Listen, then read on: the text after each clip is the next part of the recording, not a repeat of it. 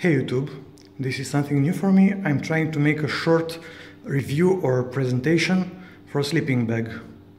This sleeping bag is a Nahanny.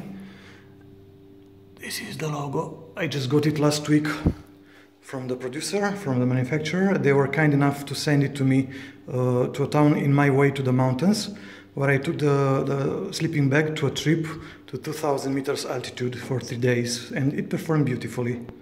So let's see first how much it weighs.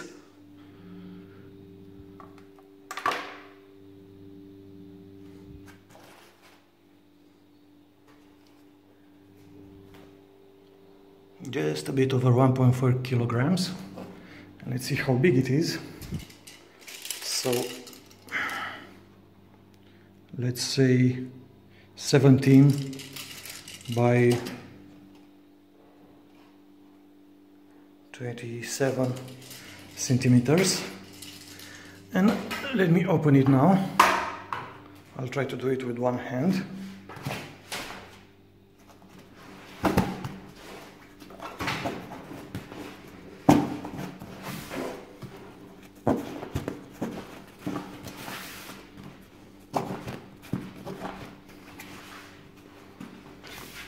A nice, very lightweight compression system.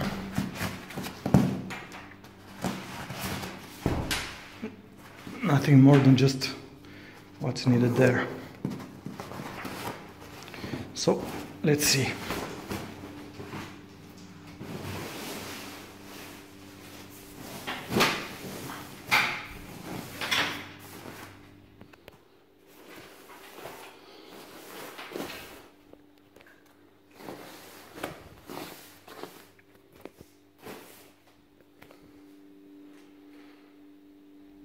As you can see, black outside, red inside. It was my choice. This one, like all the Nahannys, was custom built on my measurements, on my specifications. But all the technical details were left to the guys, and they did a nice job.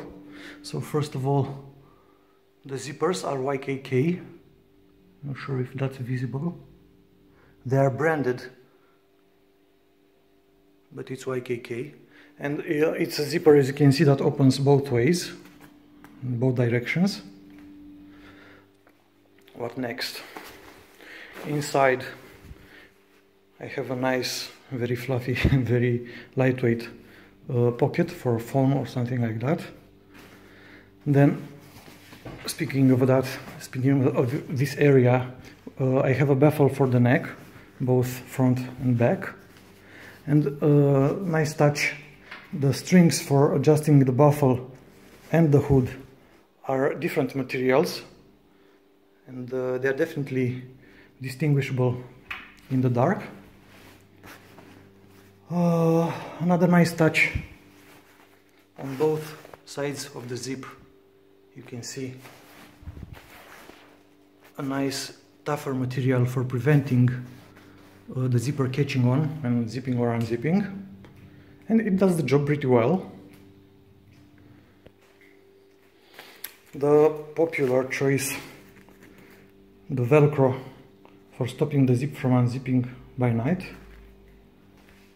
And other than that, nothing much. It's exactly what one needs from such a bag. As you can see, let me try this angle. It's pretty fluffy, and that's because it's filled with the Goose Down 700 CUIN, and this makes it very nice and comfortable choice. This was a review made or proposed rather by Tech Blades, a nice guy, Gary, from the UK, who builds his own stuff. He's a great DIY guy. And that should be it. Gary, I hope you're liking it. And thank you, YouTube. Thanks for watching. Bye for now.